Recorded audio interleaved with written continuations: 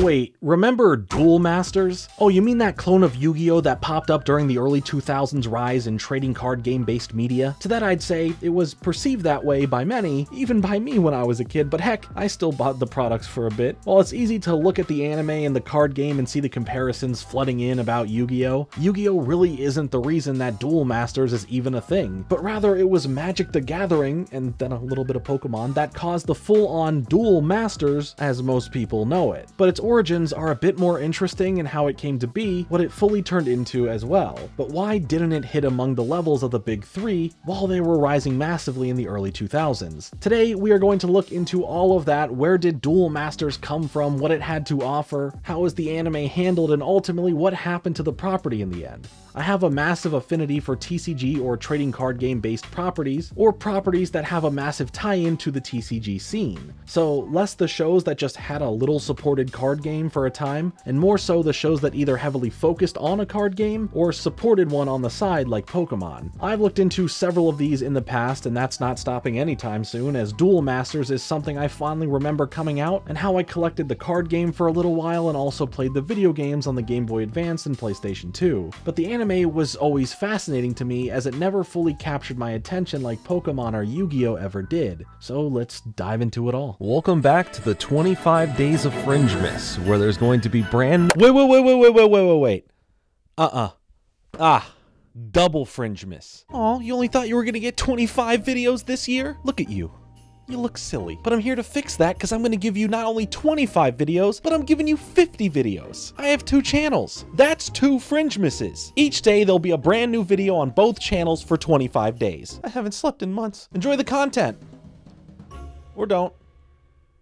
Let's look into how it all began, back before Duel Masters was truly just Duel Masters. It began as a manga series written by Shinjinobu Matsumoto, with the manga being published by Shogakukan in the CoroCoro comic magazine. Matsumoto developed it as a way to promote the TCG game Magic the Gathering, with the first 6 volumes of the manga showing the main characters of the series playing Magic the Gathering. As Duel Masters gained popularity, the card publishing company Wizards of the Coast, the creators of Magic the Gathering, also known for acquiring the rights for publishing the Pokemon TCG in August of 1998, weren't really a fan of how the direction of TCG was going in Japan, where there was a refusal to license certain Pokemon TCG sets, and eventually they wanted to make their own cards for the sets to make Pokemon a more competitive playstyle for the TCG. This caused creative differences between Wizards of the Coast and the original publisher of the Pokemon TCG in Japan, Media Factory. Eventually, Wizards of the Coast wanted to make their own TCG to compete directly with the Pokemon TCG, working closely with Takara Tomy and bringing on Mike Elliott, who previously was the lead of the Pokemon team at Wizards, to develop the Duel Masters card game. The payoff from doing this was working, as Duel Masters was growing strong in its first year on the market and for the competitive scene, but as we all may know, the relationship between Wizards of the Coast and the Pokemon company in general was falling apart. Luckily, there is Duel Masters, and in March of 2004, the Duel Masters card game would be brought to the US and be on store shelves and in hobby shops to be a real direct competitor in a crowded scene. And of course, we were in an era where a card game needed an anime adaptation, or an anime needed some form of card game. So in October of 2002, the Duel Masters anime would premiere in Japan, airing until December 22nd, 2003. The series covers the Temple of Duels arc of the manga, following the adventure of a young duelist named Shobu Kirafuda, who battles his way to stardom in an attempt to follow in his father's footsteps and become a kaiju master. With help from his mentor named Knight and his friends Rakuda, Sayuki, and Mimi, Shobu battles against strong opponents, including a Reaper duelist Kokujo, the leader of a group known as the White Soldiers Hakuo, and the Master of the Temple. The English dub of the series was produced by Hasbro and Plastic Cow Productions, and they put together a premiere episode titled The Good, the Bad, and the Ballshack,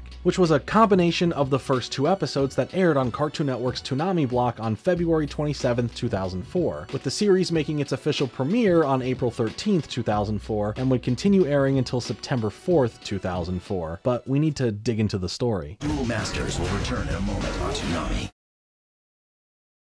Duel Masters now continues on tonight. For the anime, the story follows Shobu Kirifuda, as he's daydreaming about how big of a duel master that he could become when he grows up. He gets a call from the father of his best friend Rakuda, informing him that a Kaijudo tournament has started, and if he and Rakuda don't get to the stadium in time, they will be disqualified. In the world of the show, Kaijudo is the name of the game being played, even if the actual card game in real life is just called Duel Masters. As Shobu is on his way to the stadium, he gets a weird feeling as he notices a strange man in a sports car staring at him. He doesn't put too much thought into it and continues running towards the stadium. At least he's aware of his surroundings, but after a while of participating in the Kaijudo tournament, Shobu has defeated his last opponent and is now progressing towards the finals, where he is up against a player named Joe. Joe knows how much more skilled at the game Shobu is and is distraught that he may end up losing to him with his current deck, but the mysterious man from earlier that Shobu saw sneaks Joe a deck of light cards. Shobu's friends notice Joe switching decks to cheat in the tournament, but as the tournament continues, Shobu manages to defeat Joe despite the deck change, winning the tournament as a whole. Afterwards, the mysterious man congratulates Shobu on his win and introduces himself as Knight, offering Shobu a duel in the stadium the next day, and at first, Shobu takes this as a joke, but eventually gives in and accepts after some slight taunting from Knight. Arriving back to the stadium the day after, Rakuda takes notice of Knight's trophies on display and exclaims that Knight just might be the greatest Kaijudo master in the world. Knight shrugs this off and starts the match between him and Shobu, and during this, Shobu begins to get cocky, but is immediately warned by Knight as he states that he's never participated in a real duel before, telling him he has a long way to go and that he shouldn't be just trying to beat him, but to want to win. One of Knight's cards fires a beam that knocks the shield card off the table, and states that swift attacks won't always work and that he needs to play from his heart to win.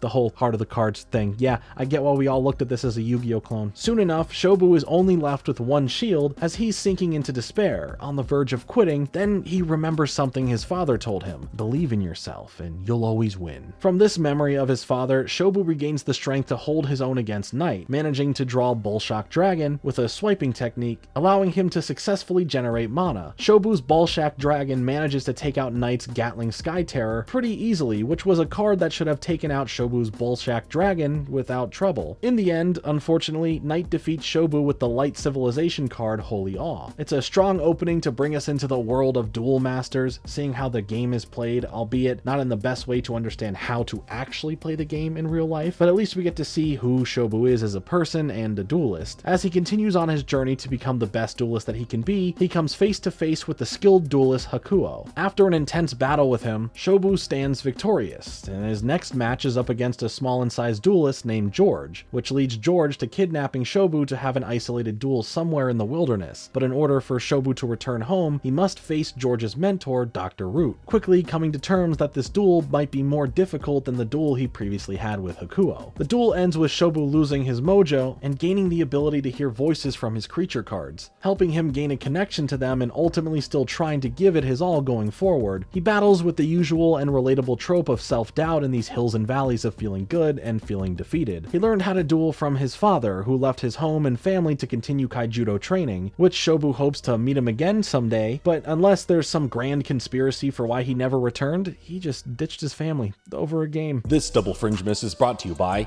Gamersubs. Why don't you hit that link down below and go over to Gamersubs, pick yourself out something nice, use code FRINGE, get 10% off. Shobu loves to duel more than anything. He tries to keep a positive attitude throughout the first season, and mostly duels for fun opposed to doing it just to win. Rakuda is Shobu's best friend, and he has a hobby of collecting and learning more about the cards and often helps Shobu win duels. His father owns a popular local card shop, and while he is an expert at knowing the rules and a lot of information regarding Kaijudo, Rakuda himself is a terrible duelist, not making it through a tournament with a single win, as he cannot properly use the cards. Sayuki is someone who always cheers for Shobu during his duels. She will do anything to help out a friend and loves the game of Kaijudo despite not knowing much about it. She's just a real pal at the end of the day. Knight is a character who doesn't appear in the manga but is loosely based on the manga only character Knack, as he becomes Shobu's mentor, though usually he has trouble assisting him at times of need due to being late to a duel or for Shobu's somewhat stubborn attitude. He has a very strange personality, as he comes off as very mystic with little known about him in his past, aiding leading in there being a larger mystery surrounding his character throughout. He comes off as a more calm and collected person, but as we do know, he is a very highly skilled duelist. There is a bit of a school life aspect to the show, as Shobu often likes to focus on playing Kaijudo rather than just paying attention in school. This leads to him having an interesting relationship with his teacher, Miss Betsy, who takes schooling and her job as a teacher very seriously, but has a respect for the game itself. So while she's mad that Shobu is all about the game during school, she is also cheering him on during official tournaments, which I find to be a pretty cool perspective for an authority figure to have in a series like this. Going into the series lore a bit more, there's Mimi, who is portrayed as being clueless about how to duel, but very fascinated with the Kaijudo card game in general. She is later revealed to have been a temple guardian working for the Master, later on becoming friends with Shobu. Oh yeah, that's right, the Master and the temple and all that. So the Master is the main antagonist of the first season, being the leader of the temple, which is an organization that operates within the Junior Duelist Center. We aren't privy to a lot of information about him, but he is the teacher and dueling coach of Hakuo. Knight suggests that he's responsible for brainwashing Hakuo and plans to use him for revenge against the creature world. The creature world is a thing I'll get into a tiny bit, but for Hakuo, he is perceived as a very intelligent duelist with a large win streak. He is the leader of the White Soldiers, which are an elite team of duelists that work under the Master. He is basically represented as the strongest duelist and is often seen as an example of a perfect duelist. After the first season concluded, an exclusive season titled Duel Masters Sacred Land, commonly referred to as Season 1.5, serving as an immediate continuation of the first season, released in North America. It was produced by Hasbro Studios and Elastic Media Corporation, premiering on Cartoon Network on March 26, 2005, and wrapping up on June 17, 2005. This season is not based on any storyline from the manga series and is considered as non-canon to the franchise overall. Continuing where the first dubbed season ended, Shobu is struggling to regain his dueling mojo back as he comes across his father's diary, which helps him to begin to recover said dueling mojo, and also help him in becoming a better duelist. In this season, we're introduced to a new evil organization who calls themselves the Powerful Loyal Order of Princes, or PLOOP for short. They plan to use a Dark Amulet deck case, which is a corrupted version of the Amulet deck case, which was used to calm the creatures down, allowing duelists to train the creatures easier and become true Kaijudo duelists. Much like in Yu-Gi-Oh's lore, the creatures were once, and in some way technically still very much are, more than just a card game. PLOOP managed to find a way to reverse the process of this with dark energy to make the creatures go berserk. One of the members of PLOOP, Prince Maurice, cloned the amulets, making one for each member of the organization's army to control the creatures, in an attempt to take over both the real world and the creature world. So all of the creatures on the cards are from these handful of tribes in this parallel world, and to truly deep dive what has happened in the past there, in 2011 there was a manga series called The Story of Duel Masters that goes way more into that. But back in the mid-2000s, especially for the US experience of the show, we really got more questions than answers, making it harder for a fan to connect with the show, and on top of that, the lore. The only other season to come to audiences outside of Japan was Duel Masters Charge. This version of the show, speaking specifically for the English dub, is very scarce to find, and seems to not have been properly archived. It has been around here and there at different points according to records showing that it's been on services like Tubi. Duel Masters Charge, however, would take place 3 years after the events of the first season, focusing on the return of Shobu from his training in the Battle Arena tournament arc. In the midst of his return, he comes across a new evil organization known as the Fua Duelists. With their leader, Zakira, a strong Kaijudo duelist sharing similarities to Hakuo, Zakira and his followers capture Hakuo and manage to turn him against Shubo and friends, making it a more challenging journey for Shobu ahead, while also being a very charismatic person. His main goal is to acquire the Duel Master's Proof, a magical stone that would grant Zakira the title of Duel Master, and use of the power obtained from it to take over the world. The anime does its best to showcase how the card game is played, and does follow a lot of the rules of the game very closely as the show goes on for the most part, but the game itself has elements inspired by both Magic the Gathering and the Pokemon TCG. But with this coming from the same people who created Magic the Gathering, it feels almost like an unnecessary stepping stone for a younger audience member to get into Magic, which could lead to why it never fully took off in the US. This did have its time in the US, and it seemed that it could never fully resonate here when Pokemon, Yu-Gi-Oh, and Magic the Gathering were everyone's cup of tea for the most part. It was a crowded market and hard to fight for attention, but to maybe a surprise for most people out there, Duel Masters was anything but a dead franchise beyond what we got here in the US. So let's take a look at what truly happened to Duel Masters. Duel Masters will return in a moment on Toonami.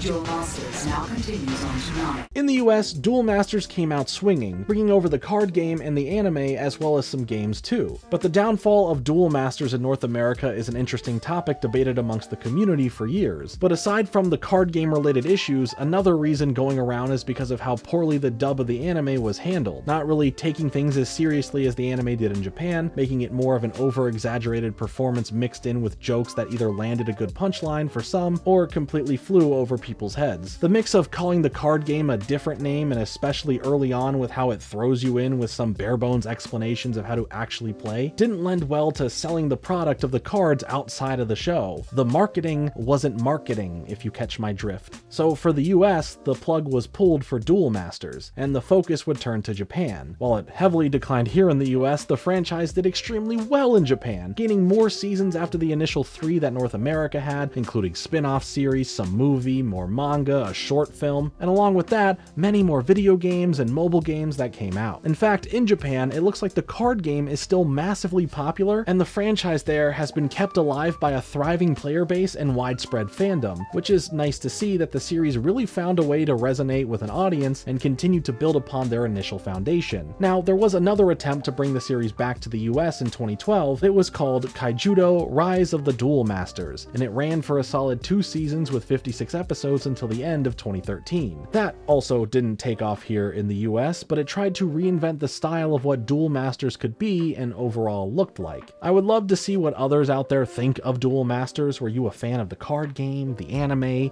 both? Or was it something you skipped over or gave up on if you tried giving it a shot? Tell me in the comments below. I've been Jordan Fringe. Thanks so much for watching. Like and subscribe. Later.